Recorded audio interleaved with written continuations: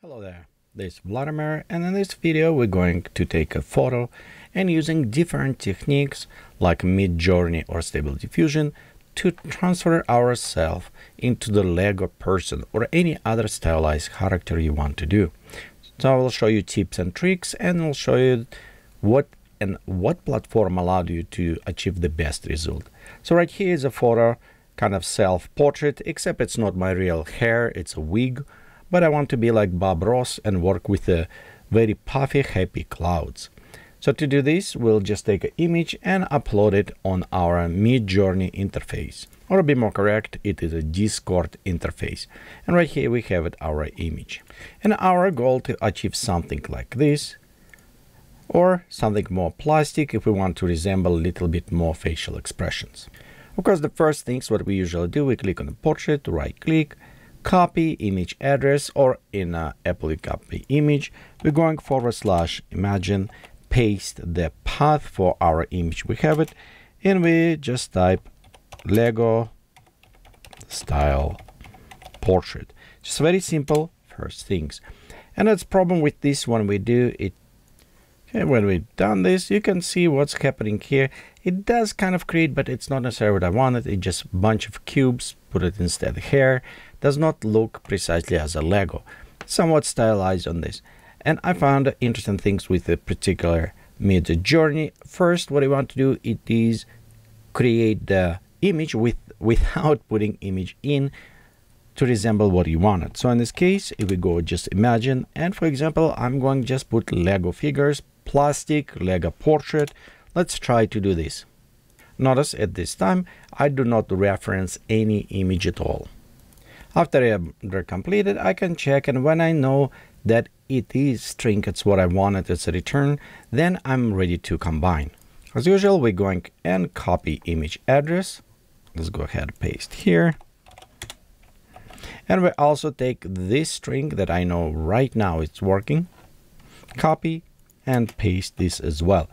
I do not add any image weight at this point. I maybe experiment a little bit later, or if you want it, you can always add image weight in a round brackets, and we can say 0.5, 1, 1.5. So in this case, we can create 3 versions at this time and see which weight they work better. Of course, when we prompt for this, it's ask us if we want to generate all of this. And let's go press yes. And because I mistyped right there, I put a dot instead comma, it's give me this error.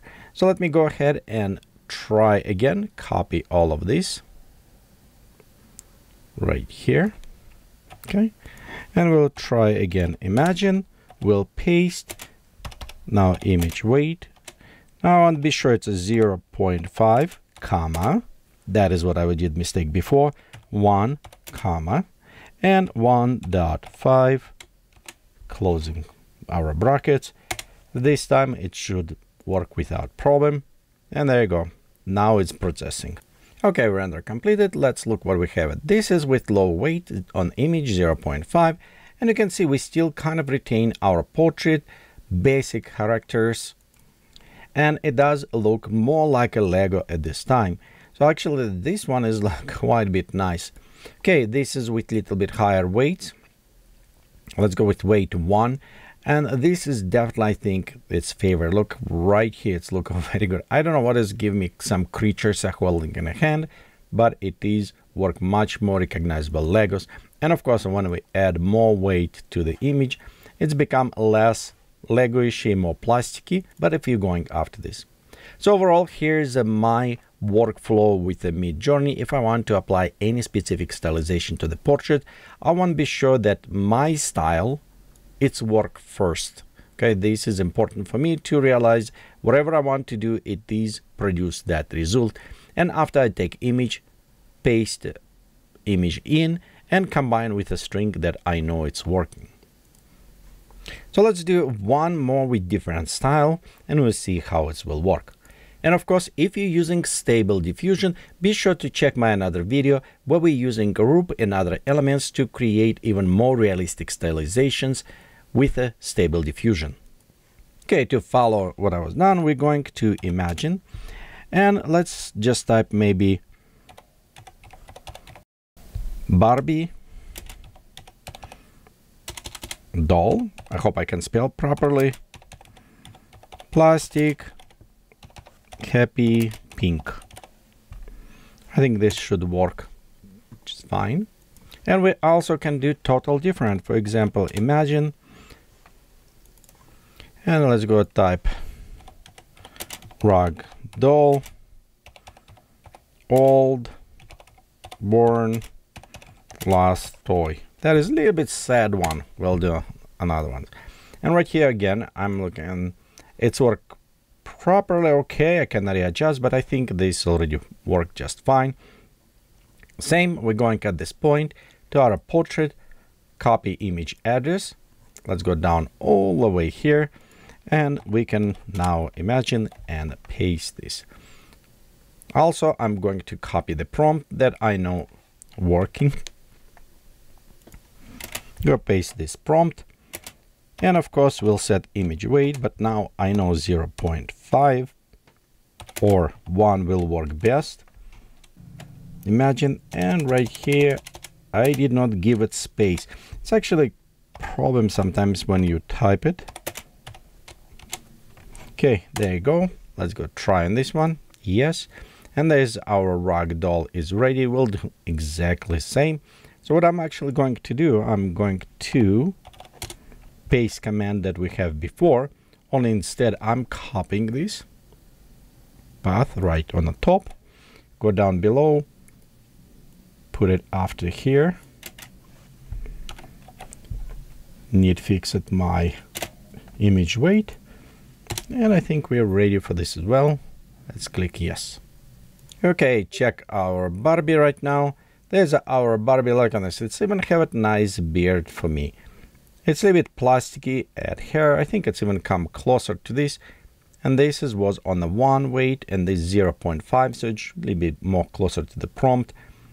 It does not really resemble my portrait because it was a little bit too far pushing away. I think when it's a specific figuring, male, female, it's work better. But overall, right here we can see it's save mustache, save beard on this one. So I think with the weight in this currently, with the weight 1 work better. But with Legos, 0.5 was work the best. And here our test for ragdoll. This come up a little bit better. It preserves some mustache and other elements, so it's kind of look nice. And of course with the weight 1 a little bit better. Well, this is almost like sad Albert Einstein looking with some doll. Of course it just put it inside the hand doll, and it's because try to go closer to the image, and when it's a weight less on the weight, it's more on the image, but it does copying some facial hair and slightly expression as well. Try to add in a hand, and right here where it was cloud, you remember it was add dolls. So we can try a little bit more tweak around, but general that is a workflow that I kind of like it for myself and I build this way. It is when you first create what you want to see, after you put an image in, just a little bit less, and it's general. Try to do this, have it one variable at a time. It will help you a lot. If you just focus on one problem, you solve it, and then you add next step. Thank you for watching. Have a great day. Please subscribe, share this video, and have a great time.